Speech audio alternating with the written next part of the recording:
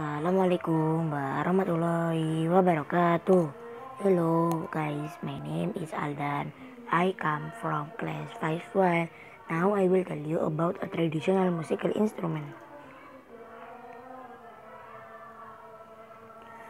The first is there is angklung. What is angklung? Angklung is a musical instrument originating from Sunda, West Java. Angklung is made of bamboo. Angklung function as a accompaniment to the rite of cultivation after the people there embrace Islam. Angklung is usually also made for the Sundanese community event, which is made for a circumcision, wedding, and other.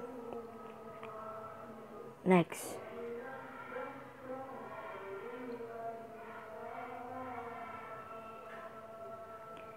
There is calung. What is calung? Calung is prototype in the open type musical instrument made of bamboo. This musical instrument is a traditional Sundanese musical instrument. Next.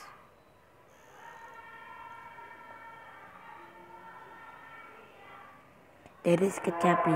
What is kecapi? Kecapi is the harp comes from Sunda, West Java in the Kuniangan area. The shape is often played from a traditional musical performer. For example, is a Sundanese song for a more popularity called Mamos Cianjuran. This typical West Java sharp is made from a sentul wood. This last one is suling. The English of the suling is flute. What is flute?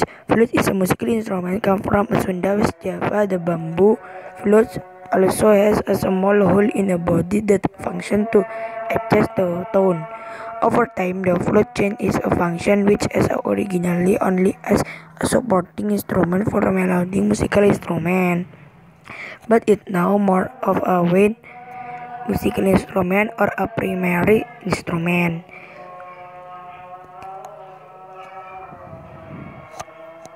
Thanks for watching. Wassalamualaikum warahmatullahi wabarakatuh.